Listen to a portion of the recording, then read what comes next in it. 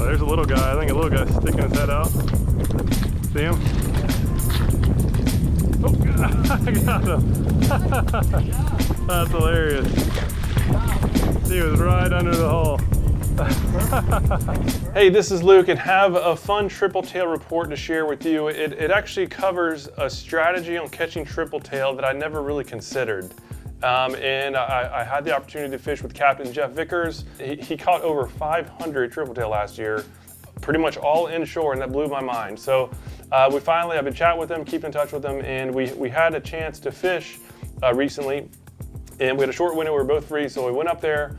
I fished with him, it was an absolute blast. The weather was really bad, as you'll see, but the strategy that he implemented that I've never really considered is actually targeting moored sailboats. Just because, you know, triple tail, they're roamers, they will generally go and roam around until they find some sort of structure or shade. And so sailboats, it makes total sense now, but I never considered it. And so we were basically fishing some sailboats. The wind was just cranking. We couldn't do much else. And it was a blast. We caught some fun triple tail. So here's some footage, and then I'll talk at the end about what we were using. All right, so this is the setup. We would get upwind of the sailboats and just basically drift across and just cast the lures near the anchor line as well as at the hole. So this one Captain Jeff got from the anchor line. And then here, as we look back over, you can see some right under the hole. There's a bunch of them with it. Yep. Yeah, that cast is a little bit too close. The triple tail, the bigger one, actually went down and followed it, but it just wouldn't take. I think I just might have cast a little bit too close. Totally bummed about that one.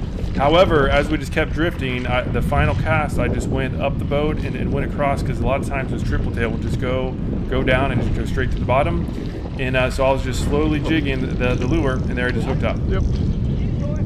Nice. Another one. You should be able to get that bigger one, too.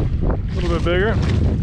All right, so we released that triple tail, and then went up to the next boat, and you just have to love sight fishing, especially if it's close quarters sight fishing.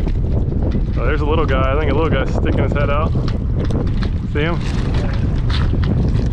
Oh, I got him. That's hilarious. He was right under the hull. Nice, dude. Hell yeah. Oh, slam shady just fell off. He's got a remora on him. That's cool. Yeah. See if we can get that remora back on him. All right, hold on there, buddy. There you are. That was cool. All right, well, hope you enjoyed that video. There's actually one more that we caught, and the GoPro malfunctioned, so I unfortunately didn't get that footage. But again, it was a blast. Triple tail are just a cool fish.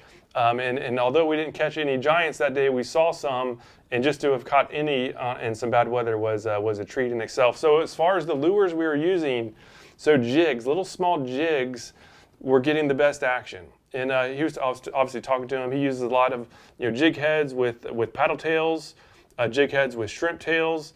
Really just any type of jig seems to get the job done. This day in particular, I think we caught 3 on a paddle tail and then 1 on a shrimp tail, if I remember right. But either way, they both caught fish. It was really about just finding the triple tail and presenting a jig to them. Anyhow, I just wanted to share that video with you because that was just a unique strategy that I never really considered for triple tail. Obviously, if you do it, make sure that you're not going right up to boats where people are in them. Jeff goes out there a lot, and he knows the ones that are they're literally just moored. They're always there, and there's rarely anybody on there. So just be considerate to the owners of the boats. Never bang your lures up against them. And in many cases, as long as the water is at least moderately clear, if they're there, you're going to see them. You'll see them underneath the actual boat themselves. So anyhow, I just wanted to share that tip. If you have any questions, leave a comment down below. Special thanks to Captain Jeff for hosting me out there. It was a ton of fun. He fishes out of Dunedin, Florida, which is just north of Tampa Bay. To learn more, go to CaptainJeffVickers.com. And if you're new to Salt Strong, just know that we're the online fishing club that'll help you catch more inshore slams than ever before while saving money on all the tackle you need. To learn more, go to saltstrong.com. Otherwise, hope to see you again soon. There's something about the water that'll give you peace, all by yourself or with your family. Live Salt Strong and wear the